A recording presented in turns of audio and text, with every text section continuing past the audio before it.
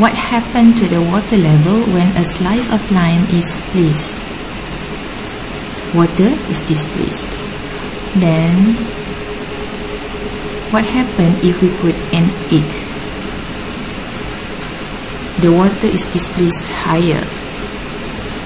Now, let's put all of them together. We will see the water is displaced the most. An ancient mathematician, Archimedes, found out about buoyancy. Archimedes Principle explains about the water displacement we were talking about just now. Now, we have a ball. The ball is floating. There are two forces acting. So we see the two forces are equal but acting in the opposite directions. Now we have two balls. One is made up of rubber and another one is made up of steel. So what will happen to both of them? Yes, what you observe is right. One is floating and another one is sinking. And why is that? That is because they have different masses. Now let's talk about a ship.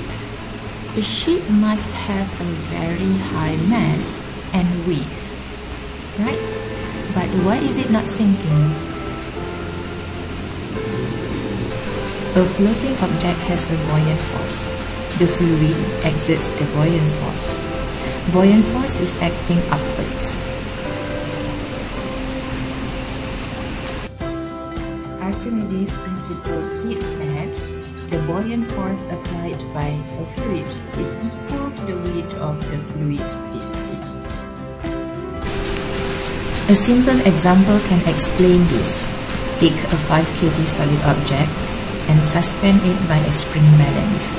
The balance will read 5 kilograms. So this is the first situation. Now let's say we have a second situation.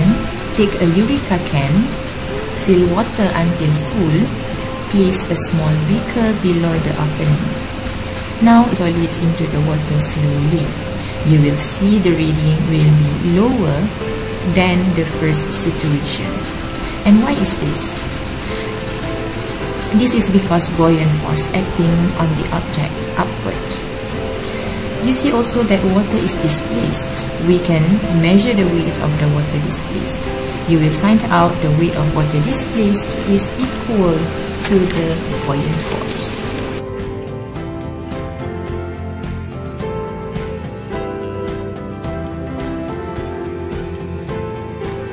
So that explains why the ship floats even though it's made out of steel and heavy metals. You can watch the next video about the activity you can do at the school laboratory or at home during this weekend. Have fun! Think you learned something from the video? Please subscribe. See you again!